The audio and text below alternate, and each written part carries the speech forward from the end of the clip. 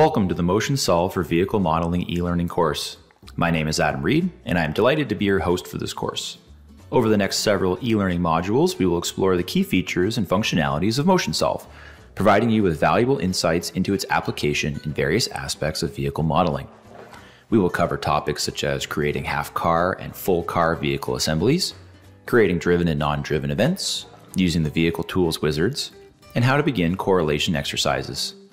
These topics are accompanied by several examples to help demonstrate the tools and topics required for vehicle modeling using MotionSolve. By the end of this course, you will have a solid foundation to begin leveraging MotionSolve in your own vehicle modeling projects, empowering you to make informed design decisions and drive innovation within your organization. So whether you're an automotive engineer, a simulation specialist, or simply an enthusiast eager to explore the fundamentals of vehicle dynamics, this course will be an invaluable resource to you. Without further ado, let's start our journey and discover the immense potential of MotionSolve in improving the way that we design, analyze, and optimize vehicles.